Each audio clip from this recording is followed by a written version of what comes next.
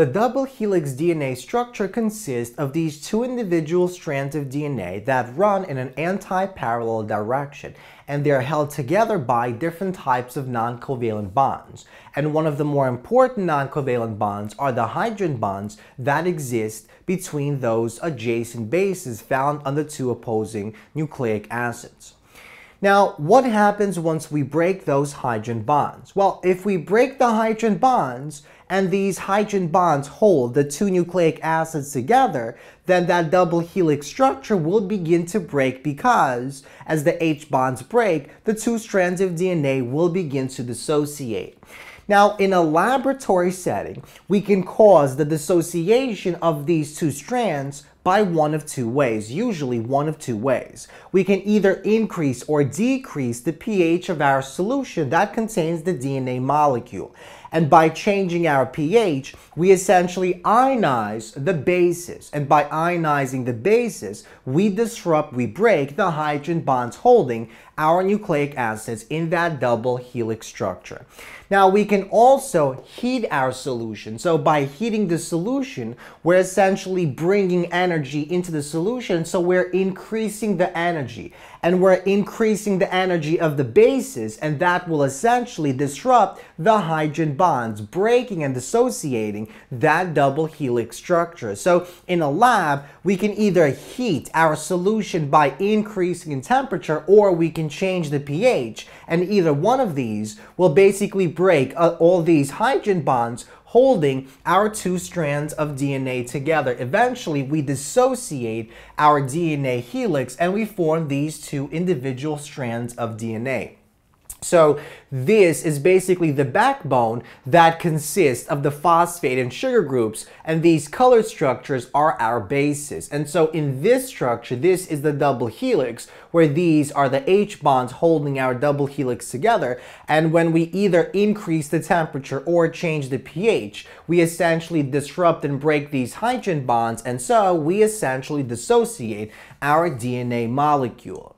Now, the breaking of the hydrogen bonds and the subsequent dissociation of that DNA molecule is known as melting. So DNA melting essentially refers to breaking these bonds and dissociating that DNA molecule. Now, the process of melting takes place abruptly at a very specific temperature, and this temperature is known as the melting temperature of the DNA. In fact, the melting temperature of the DNA molecule is the temperature at which exactly half of that double helix structure has essentially dissociated. Now, the next question is, if we have a beaker and inside that beaker we have a solution of DNA molecules and we begin to increase the temperature, we begin to heat that solution, how can we measure in a laboratory how much of the DNA has actually dissociated? Well, one way we can measure the dissociation of our DNA is by measuring how much UV light, how much UV radiation is actually absorbed by the DNA molecule. Now, why is that important? Why is UV radiation or absorbance of UV radiation relevant?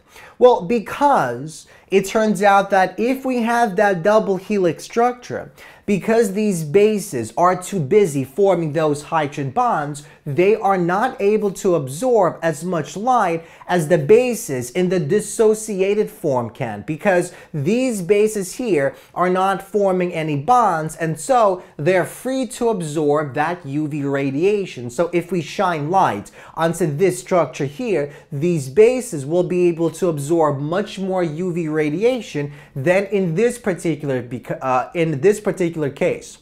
Because in this particular case, we have the stacking of these bases and we have van der Waals forces and hydrogen bonds. And those bonds will essentially decrease the amount of UV radiation that can be absorbed by those bases.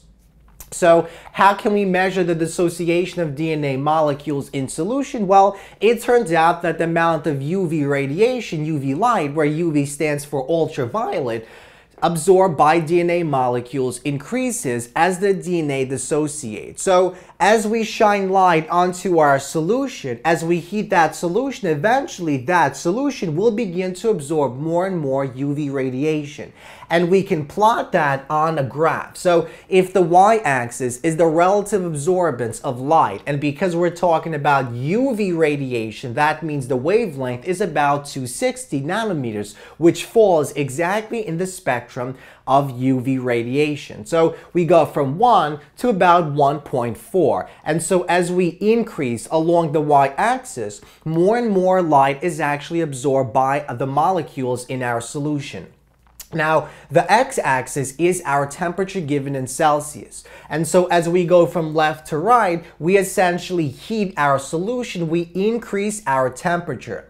And notice what we get from our experimental data. The experimental data basically gives us the following curve. And what this curve tells us is there is an abrupt change in the relative absorbance at a specific temperature value. And that's exactly why we call this dissociation process melting.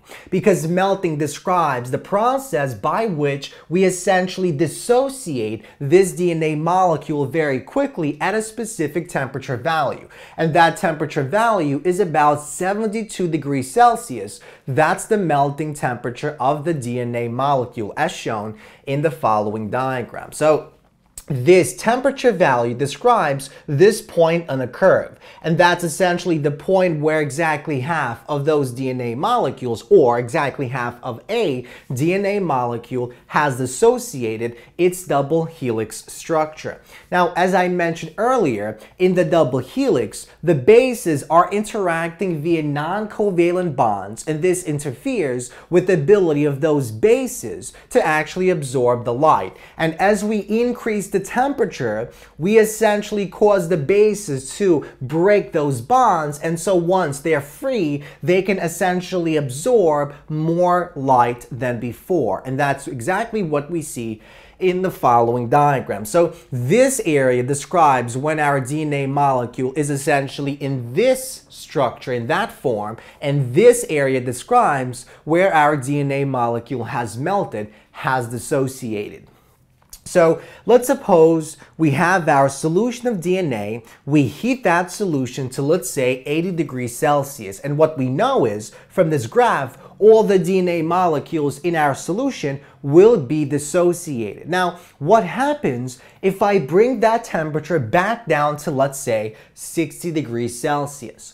Well, as I begin to bring the temperature down, those molecules, those individual strands of DNA will begin to reassociate. So they will begin to form that double helix structure. And this process is known as annealing, and it will become important when we'll discuss the hybridization process of DNA.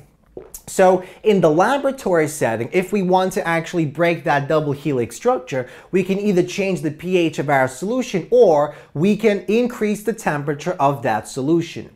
Now, we know that inside our body and inside our cells, we have this process of homeostasis that takes place. And what that means is the temperature nor the pH actually changes. So inside our cells, we don't change the temperature and we don't change our pH. So how exactly do we separate the DNA strands inside our cells? Because, for example, in the process of DNA replication, we must be able to separate those DNA strands to actually replicate DNA molecules. So inside our cells, instead of changing the pH or the temperature, we use these enzymes, these molecules, proteins known as helicases. And what these helicases do is they essentially use energy molecules, ATP molecules, to break the bonds between our bases. And that allows these enzymes to actually dissociate and melt our DNA structure.